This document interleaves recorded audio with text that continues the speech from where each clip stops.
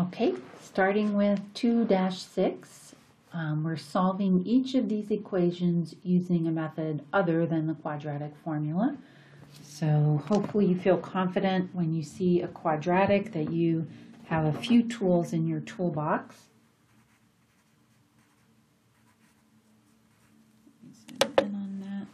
Okay, so I'm noticing that this is in standard form. And it's already set equal to 0. I've got that common factor of y, so this one I'm not going to factor. It could be factored, or I'm not going to factor it using the area model, I should say. I'm just going to factor out that common factor of y. Y times y is y squared, and y times -6 would be -6y, and that gives me two terms that when I multiply them I get 0, so using zero product property, either y is 0 or y minus 6 is 0. So there's one of your solutions, and your other solution would be y equals 6. Those are your x-intercepts.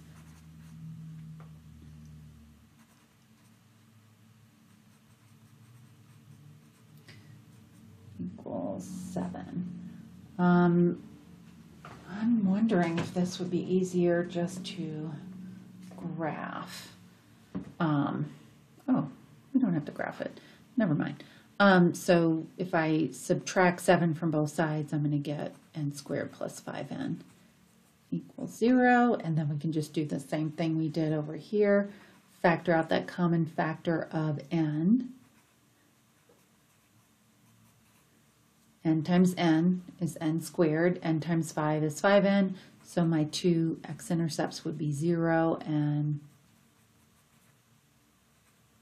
-5.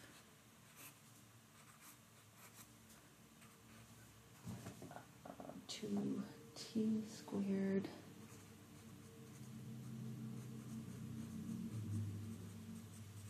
Okay, let's do the same thing here. You could do 2t squared minus 14t equals 0. Subtract 3 from each side and factor out the common factor of 2t. So the greatest common factor for both of these would be 2t. 2t times t is 2t squared, and 2t times -7 would be -14t. And if it's set equal to 0, then you know either 2t is 0 or t minus 7 is 0. So either t is 0 or t is 7. And then we have 1/3 x squared plus 3x minus 4 equals -4. Okay, so 1/3 x squared plus 3x, I'm going to add 4 to both sides, equals 0. You could factor out 1/3 x. So that would give me 1/3 x times x gives me x squared. 1/3 times what would give me 1/3 x times what would give me 3x. So 1/3 times what gives you 3. 9. 1/3 times 9 is 9/3, which is 3. Okay, equals 0. So either 1/3 x is 0 or x plus 9 is 0. So x equals -9 or x equals 0. And I kind of went fast. Oops, that wasn't on the screen totally, but I went a little fast there. You're using zero product property in all of these to find your x-intercepts, and all of them had a common factor in two terms and didn't require the typical factoring process. Okay, 2-7, determine the vertex of each of the following parabolas by averaging the x-intercepts, and then write each function in graphing form. Okay, so starting with A,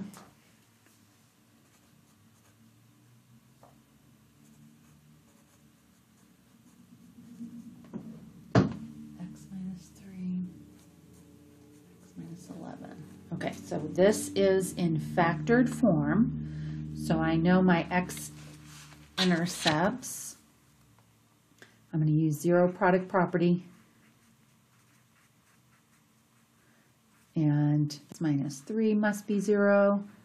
X minus 11 must be 0. So x is 3, x is 11. So those are my two x-intercepts. So if it helps to do a little sketch here, let's see, let me do it on this side. Okay, 3, 0, and 11, 0 are your two x-intercepts. So you know your vertex is going to be right in between those two because it's a parabola and it's symmetrical. From 3 to 11 is 8, and half of 8 would be 4. So if I go 4 from this direction or 4 from this direction, I'm going to land at 3 plus 4 is 7, 11 minus 4 is 7. So the x-coordinate of my vertex must be 7. I'm just going to substitute 7 into the place of x and solve for y. So that's going to give me 7 minus 3, 7 minus 11. So that's going to be 4 times negative 4, negative 16.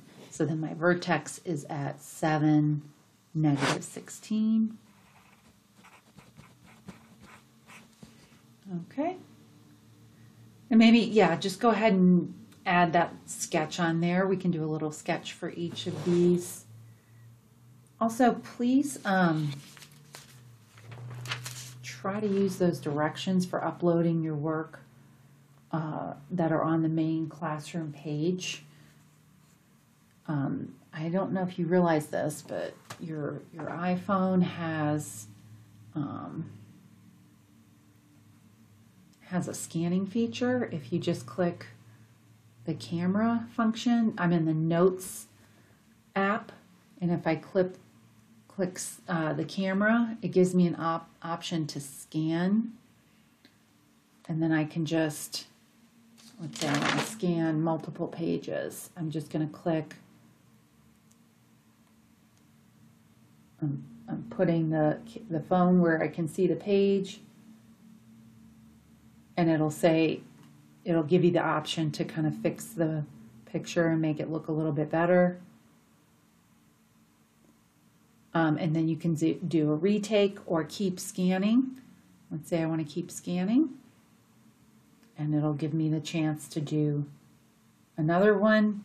I would click, I didn't do it, but you could do another one and click save, and then you can share that with the share button, and your Schoology app will pop up on here. Let's see, I have the Schoology app, so it's probably gonna, there it is, copy to Schoology, and then you would just have to, when you click submit,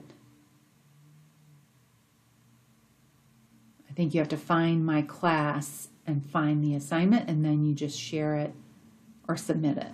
So I'm not going to do it because I don't have the assignment on there, but please try and give that a try. I know with a different phone it might be a different process, but it's it's very similar, and it's just the Get Any Scanner app, and that will work. Okay, so we're on 2.7b. We have y equals x plus 2 and then x minus 6. So I don't know how you're feeling about quadratics. I don't know where everybody stands, but the reason I'm doing videos and not Khan is I want to make sure you feel comfortable with factoring pretty much all aspects of quadratics, completing the square quadratic formula. So I'm hoping that you feel better about doing them by the time we get to the next chapter. So if I substitute 0 for y, I'm going to just skip over the whole writing out the equations. I know my x are -2 and +6. And halfway between -2 and +6, that's a distance of 8. So halfway would be 4 from this direction or 4 from this direction, which would put me at positive 2. So I know my vertex is going to be at positive 2 for the x coordinate. So I'm going to do plug in 2. So 4 times negative 4 is negative 16. Oh, that's the same thing. Okay. Just checking, making sure I did that right. Oh, yeah. Okay. So that vertex would be 2, negative 16. And then part C.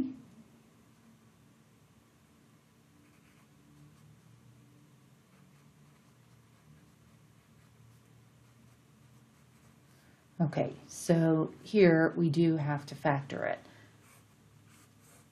The first two were in factored form, but this one is not. So opposite, your x squared and your constant go in opposite corners. You don't have to use the diamond. It's up to you. Multiply these to get your top of your diamond, and the x term is the bottom of your diamond. So you're looking for factors of 40 that add to negative 14. Well, that's going to be 4 and 10, right? But you want them to add to negative, so negative 4 and negative 10. Okay, so that's going to give you x minus 4 and x minus 10 for your factors. So your x-intercepts are going to be positive 4 and positive 10. Okay. I guess I'm not really sketching the parabola. And then halfway would be, so that's a distance of 6. So half of 6 is 3, so 4 plus 3 would be 7. So my vertex is going to be at 7. So f of 7 is 7 minus 4, which is 3, and 7 minus 10, which is negative 3. So that's going to be negative 9. So my vertex is at 7, negative 9.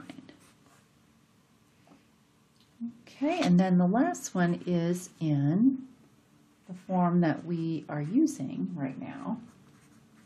I think your book calls it locator form. I don't know. I call it vertex form, but I'll stick with whatever the book says. So I know my vertex just looking at this, right?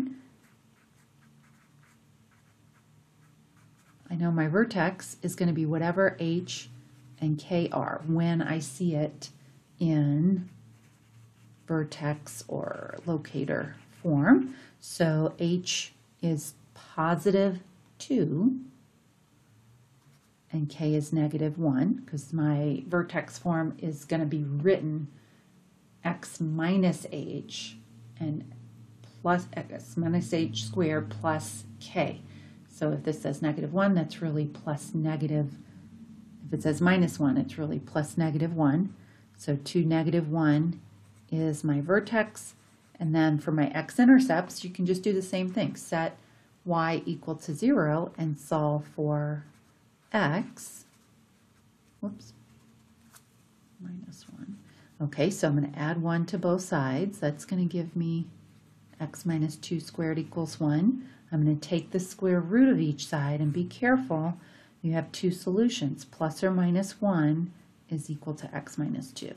So then you have x minus 2 equals positive 1, x minus 2 equals negative 1.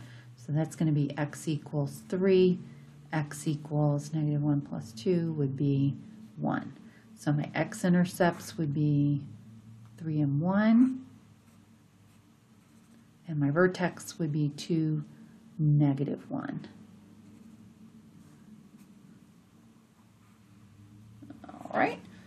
Okay. 2-8. Do you need to average the x-intercepts to write the vertex in part D of 2-7? How do the coordinates of the vertex relate to the equation in part D? So I think I kind of answered this when I was talking. I'm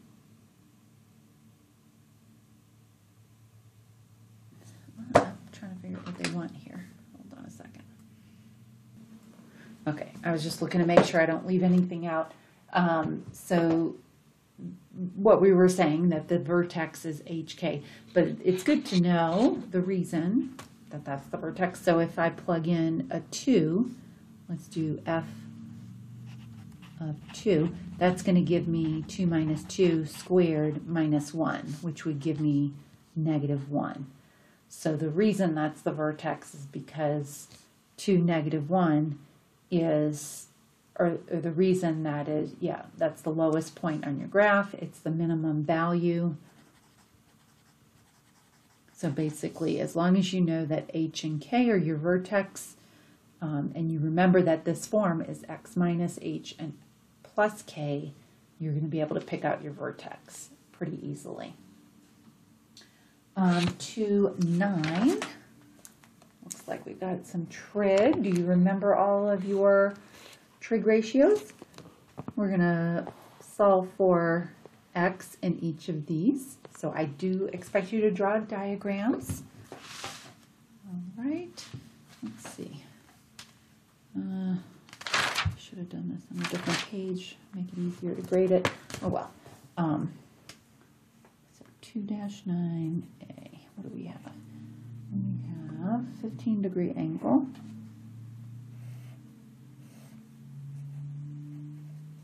And I believe there are some math notes in this lesson reminding you all your trig values. Yeah, okay, so if you've forgotten these, remember tangent is your opposite over your adjacent, sine is your opposite over your hypotenuse. These are in lesson 2.1.1, so you could just go to that lesson. Well, if you're looking at that lesson while you're doing the homework, just scroll up a little bit. Sine is your opposite over your hypotenuse, and cosine is your adjacent over your hypotenuse. So use those notes if you need them. And it's good to know them with this notation here. If you're looking at this on the coordinate plane, this would be your X value, this would be your Y value, and then H is your hypotenuse. So let's see, what do we have? So I always say draw an arc on the angle and do your sentence stems. I have and I need after you label. So if I label everything, 20 is my hypotenuse. Oh, I forgot to put X on there. X is right here. X is your opposite. So I have my hypotenuse. I need my opposite. So you probably picked up SOHCAHTOA somewhere along the way.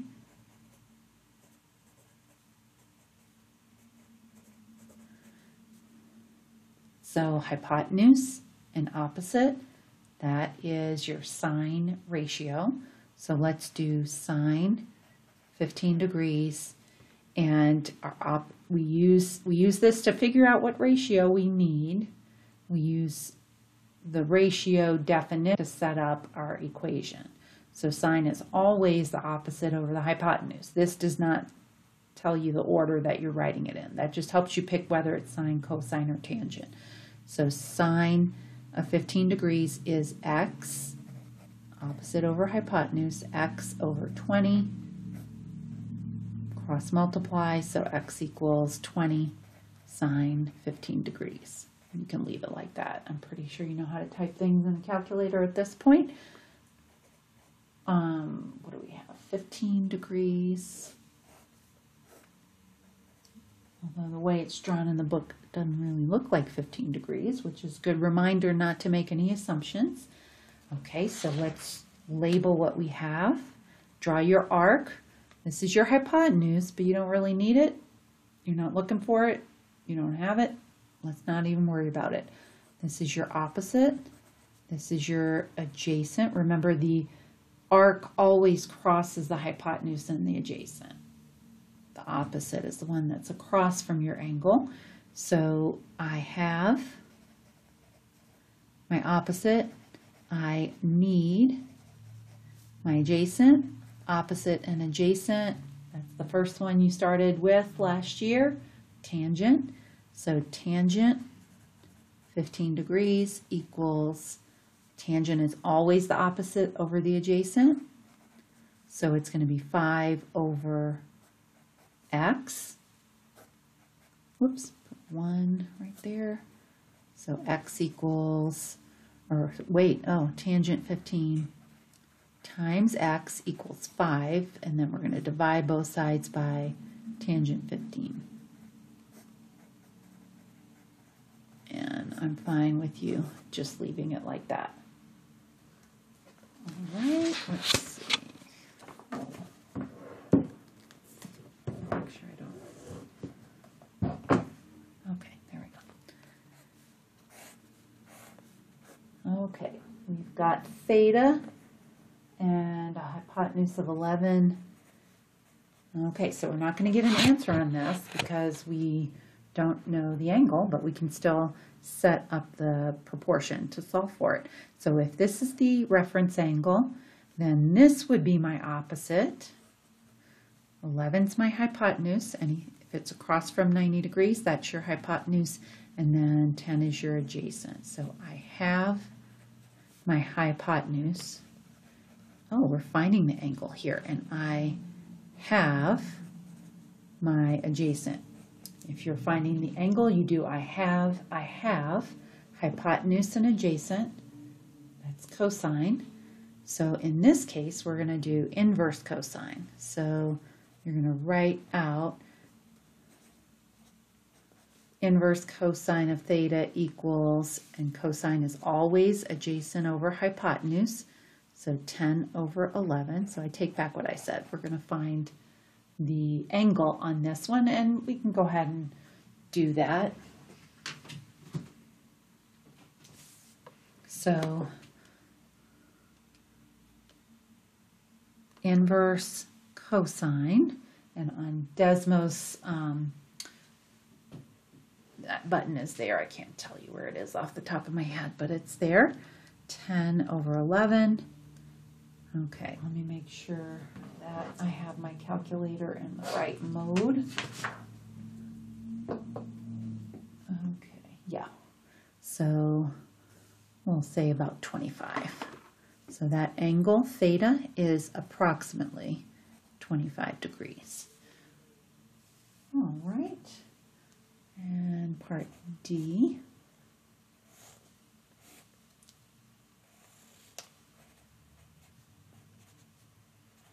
Okay, so you could use, no, you don't have any angles. You're going to have to use Pythagorean theorem. Remember this from 8th grade? Okay, so 6 squared plus 12 squared equals x squared. So 36 plus 144 is x squared. So what's that? 170 and 10, so 180 is x squared. And then should we review simplifying this? Let's go ahead and do that. So when you are simplifying a radical, I'm just trying to remember how much of this we did last year. You are going to do a factor tree, factor it into prime numbers, or if you know off the top of your head, you know this is a product of some perfect squares, you can just write out those perfect squares. I know 9 is a factor, and it's a perfect square. And then 10 is not. I'm just going to leave 10 the way it is. Okay, so you could go all the way down to prime numbers. Here, I'll do that, and then I'll do it the other way. So if you factor it into prime numbers, you have, and I like to put them in order, 2 times 2 times 3 times 3 times 5. Okay, and then you look for pairs. I could have just left it as 2 times 9 times 10, just because 2 is not a perfect square and 10 is not a perfect square. If you do it this way, you wind up with, oh, you know what? That would not, I'd still have to go a little bit further with that. Never mind. I forgot about the 4. You have a perfect square factor of 4. So let's do the prime numbers. So square root of 4 is 2. Square root of 9 is 3. and you get 6 square root of 5 for your final answer. Sorry if I confused you with this. Yeah, if you're doing 10 and 18, you may or may not see the 4, so maybe it's best just to stick with prime numbers. Okay, 2, 10. 1, 2, 3, 4, 5, 6, 7. Okay. Ted needs to determine the point of intersection of these two lines. So he takes out some graph paper, then he realizes he can do it without graphing.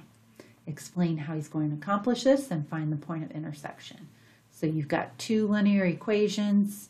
If you want the intersection, the first thing you should think about is, let's see, we've got y equals 18x minus 30 and y equals negative 22x plus 50. Are they going to intersect? Well, as long as they don't have the same slope, they're going to intersect. So if I do a little sketch of this in my notebook, it says a y-intercept of negative 30 and a very steep positive slope. I'm not going to make it perfect. And then this has a y-intercept of 50 and a very steep negative slope. So yes, one's positive, one's negative, they're going to intersect. But even if they were both positive, both negative, they would intersect. Now that may or may not be in the right ballpark, but he could just figure out where they're equal to each other. So set them equal to each other, and you're going to have the x-coordinate for your intersection point. I always get rid of the smaller x when I have x's on both sides, so negative 22 is smaller than positive 18. Add that to both sides. Let's see, that would be 40. And then I'm going to add 30 to both sides, so that would be 80. So then my x-coordinate would be 2, and I could just plug it into either one of these to figure out the y-coordinate. For 211, if 10 to the 3x equals 10 to the x minus 8, solve for x. Okay.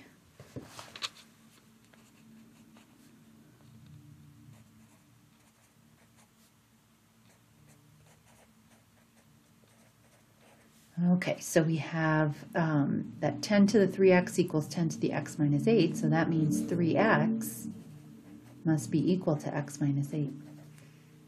So we've got x's on both sides, get rid of the smaller one.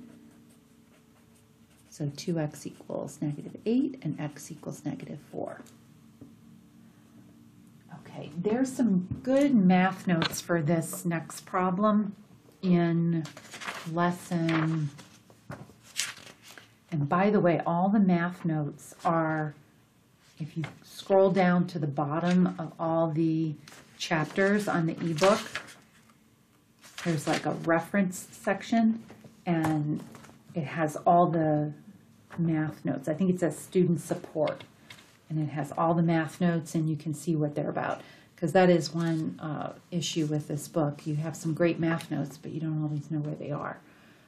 So these are in lesson 122, if I'm not showing this very well. So range has multiple meanings in math, and if you're looking at single variable data, range, all it does is show you the difference between the largest and the smallest number, the max minus the min. Doesn't really come in handy when you're describing data. The interquartile range, so the variability or the spread could be described with the interquartile range, and you just subtract the first quartile from the third quartile. So it's the range of the middle half of your data. And if your data is not, if it doesn't have a lot of outliers, then that's a good way to describe it. So remember your five point, when you do a box plot, you get the minimum, you get the maximum, you get the median, the middle, and then the first quartile is the average of your two middle numbers in that half of the data. And then your third quartile is the average of the two middle numbers here, just because you don't have a middle number, you don't have a median. So the 5-number summary is your min, your max, your median, and your two quartiles. And if you subtract those two, you get the interquartile range. Standard deviation, I'm not going to read all of this to you, but this could also be used to describe your data. And the ebook does have some very nice tools for you to use here when we're actually doing this. Okay, so when vapor under high pressure is released into the air, the resulting noise can severely damage people's hearing. This is a concern for large industrial facilities like power plants and factories. To help control this noise pollution, companies install silencers, which work on the same principles as car mufflers. Hector is an engineer for vapor kinetics. Oh, look, Hector's in the book. And he's testing two different models of silencers, the Hush Puppy and the Quiet Down, by measuring the sound energy in decibels. Each silencer is producing at various temperatures and pressures.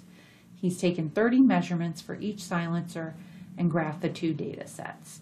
So he's got the 5-number summaries here. And we're going to describe the center, the shape, the spread, and the outliers. Okay, so that first set of math notes had range, interquartile range, and standard deviation. Lesson 1, 2, 3 has some math notes on the spread. So this would be symmetric.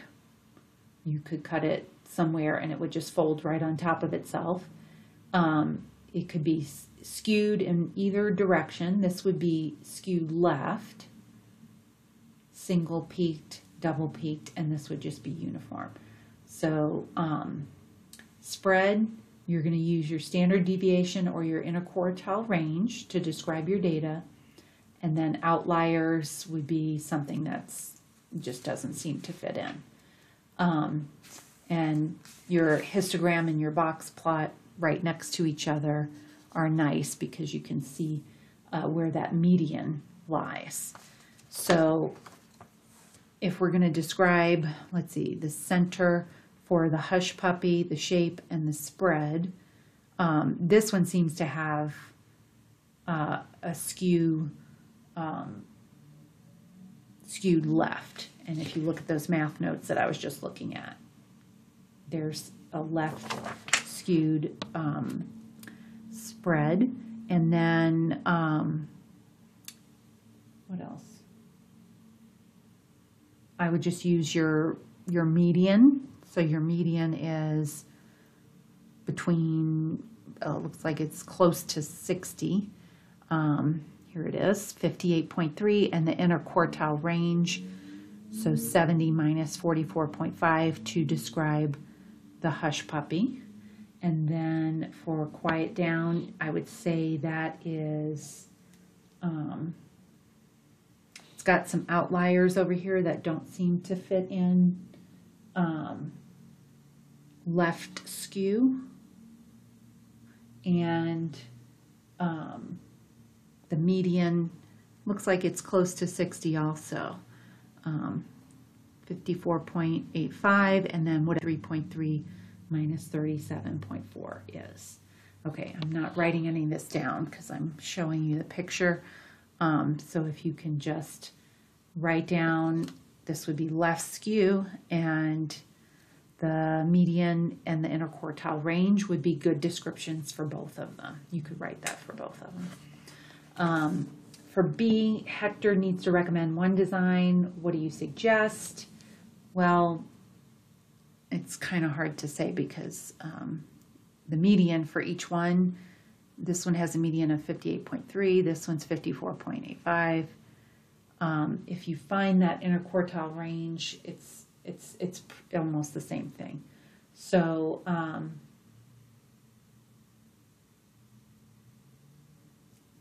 this one has a median that's less, and that's the goal, is that you're using the sound. So maybe quiet down would be better. For part C, the decibel scale is not linear. Let me finish. Yeah.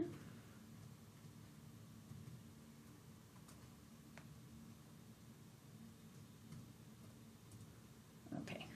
Ooh, what did I do? Okay, there we go.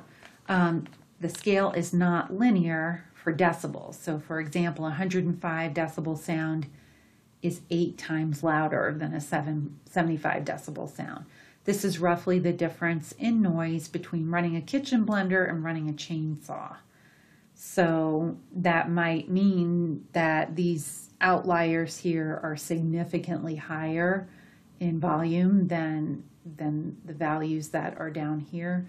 So maybe that might change your mind to say that Hush Puppy is a better choice. Okay.